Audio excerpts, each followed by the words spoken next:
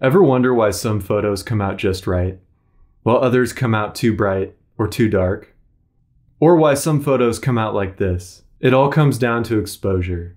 It's the foundation of every photo you'll ever take. Whether you're just starting out or refreshing your skills, I'll break down exposure in simple practical terms using real-world examples, starting from the ground up, and I'll show you how to take control of your camera. Let's start with the basics. What exactly is exposure? Put simply, exposure is the amount of light that makes its way to your camera's sensor or film. Too much light, your image is overexposed. Too little light, your image is underexposed. Sounds simple, right? And at its core, it is simple. But the factors that contribute to exposure can seem complex and overwhelming at first. Think of it like filling a glass of water. You can pour quickly with a strong stream, or slowly with a gentle trickle. In this analogy, the fullness of the glass represents our exposure. Partially full, that's underexposed. Overflowing, overexposed. And when it's filled just right, that's a correctly exposed image. Keep this in mind, because we'll come back to it. In photography terms, exposure boils down to a simple equation. The intensity of light multiplied by the amount of time it is allowed to hit your camera's sensor or film. Exposure is managed by three key settings: aperture, shutter speed, and ISO. And together, they form what's called the exposure triangle. Each of these settings controls light in its own way, and each has a unique effect on your photos.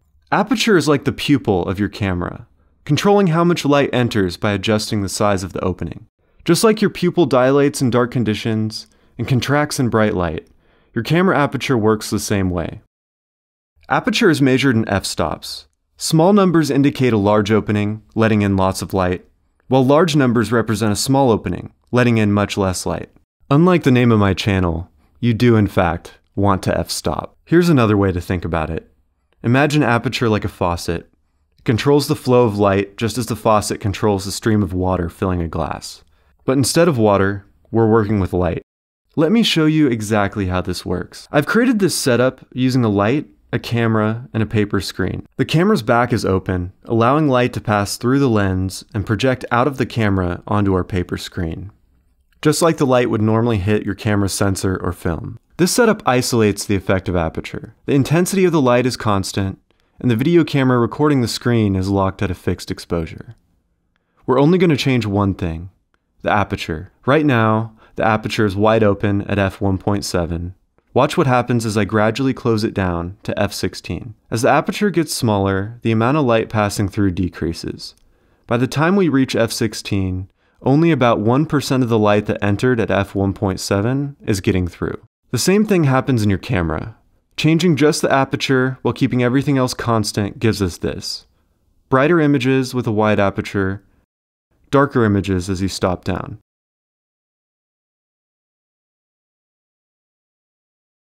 But here's where aperture gets really interesting. It doesn't just control the quantity of light. Watch what happens to the background as I change the aperture from f2.8 to f22. Here's another example.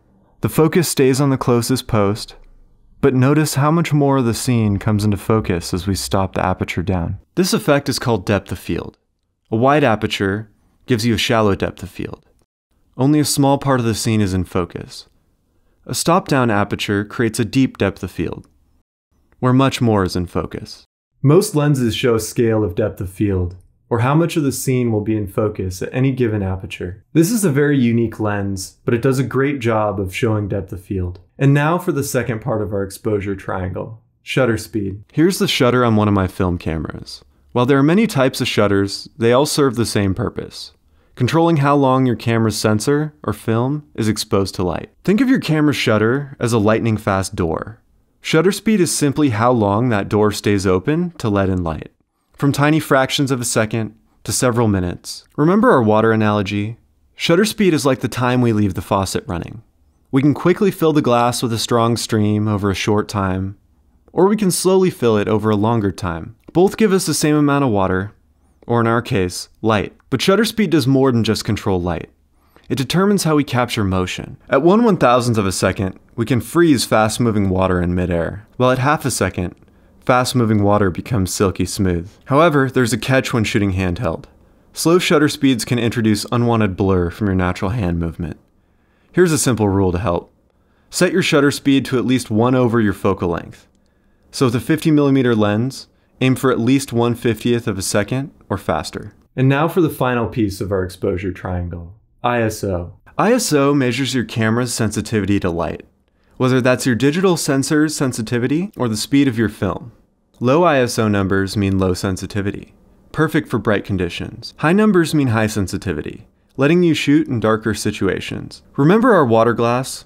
ISO is like choosing the size of your glass. A low ISO of 100 is like a large measuring cup. It takes more time to fill. A high ISO of 3200 is like a shot glass.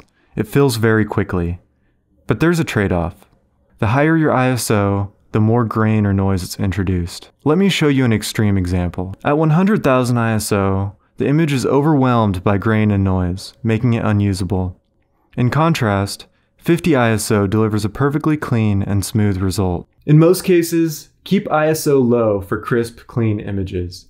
But when light is scarce, don't hesitate to raise it. Capturing the moment is more important than grain-free images. Experiment with your camera to find the highest ISO that still gives you acceptable results, especially since newer cameras handle noise better. Let's see how these 3 settings work together to create the perfect exposure. Think of exposure like a set of balanced scales. If you adjust one setting, you need to counterbalance it with another to maintain the same brightness. Let me show you a real example. Here I am with my camera, set up overlooking a roadway at night. I've chosen an aperture of 1/30th of a second at f4.0 with ISO 3200. But after reviewing the photo, I want less motion blur in the cars. To freeze the motion, I need a faster shutter speed. Let's adjust that. I've doubled my shutter speed to 1/60th of a second. Notice how the image is darker now? That's because the faster shutter speed lets in half as much light. This is where the balancing act comes into play. To compensate, I can double my ISO to 6400, making the camera twice as sensitive to light. Now the brightness is back to where we started. But let's explore another option. If I reduce the ISO back to 3200 and instead open my aperture to f2.8, I let in twice as much light through the lens, balancing the exposure again. Here's the magic. All 3 of these combinations give the same overall brightness, but each creates a unique look. The first has the most motion blur, the second is a little noisier due to higher ISO, the third is slightly softer because of the wider aperture. In photography, we call these equal steps stops. Each stop either doubles or halves the light. Now for the fun part. Let's see these settings in action with some real-world examples that'll make you want to grab your camera and start shooting. First up, how shutter speed transforms motion. With a very high shutter speed, every drop of water is frozen in time. With a medium shutter speed, we get a gentle sense of movement. With a long shutter speed, we get that dreamy, silky smooth effect you've probably seen on Instagram. The same principle applies to any moving subject. You can freeze every detail of an athlete in midair, capture a bird's wings with perfect clarity, or transform busy streets into rivers of light. Here's an example of using a slower shutter speed to track a moving subject, creating a blurred background that conveys a sense of speed. Here's a quick tip for sharp action shots. The faster the subject, the faster your shutter speed needs to be. Now let's take a closer look at depth of field. Portraits are often shot with very wide apertures, to isolate your subject and create that dreamy blurred background, perfect for drawing attention to faces while softening everything else.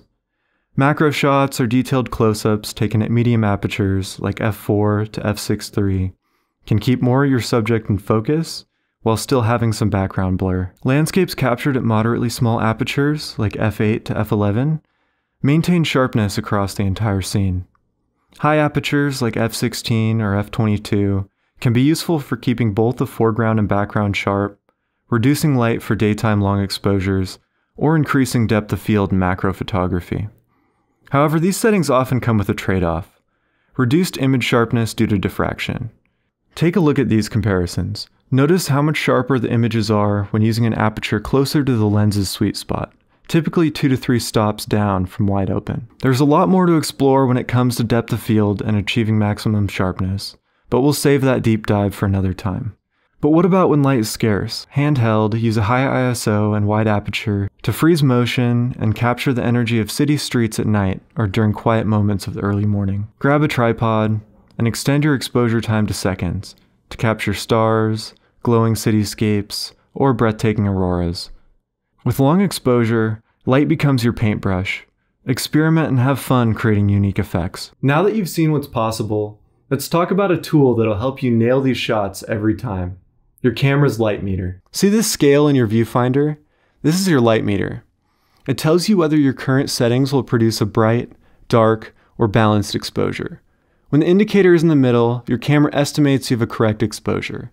The numbers on the left indicate 1, 2, or 3 stops of underexposure, while the right side shows overexposure. But here's the thing. Your camera's light meter is just a guide.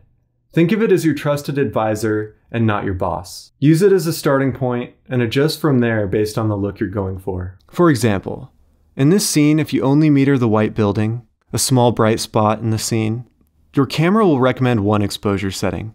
But if you meter the shadowed road instead, it will suggest something entirely different. While your camera's meter works well in most situations, this demonstrates where it can occasionally fall short. We'll dive deeper into metering modes in a future video, but for now I recommend checking your camera manual to familiarize yourself with how your specific meter works. Getting started with exposure can feel intimidating, but it doesn't have to. Use your camera's semi-automatic modes to ease into it before tackling full manual control. Shutter priority. You control the shutter speed and the camera adjusts the aperture. Use this when you want to control motion. Use this for fast-moving subjects like sports or wildlife, or when you want to add intentional motion blur. Aperture priority. You control aperture, your camera adjusts shutter speed. Perfect for when you want to control depth of field. Taking portraits with a blurred background is a good use case. It's my go-to mode. When you're comfortable with these modes, step up to manual mode, where you control everything.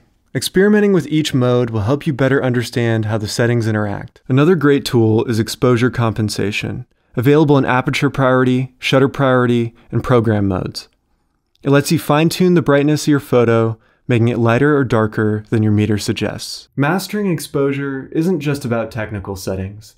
It's about transforming what you see into the photo you imagined. Now it's your turn. Grab your camera, get out there, put these tips into practice, and let me know how it went in the comments and what you discovered. Thank you so much for watching. This is my first time sharing these concepts with a broader audience, so I'd love to hear your feedback on how I can make these videos even better. If you found this helpful, subscribe for more photography tips, techniques, and projects. See you next time.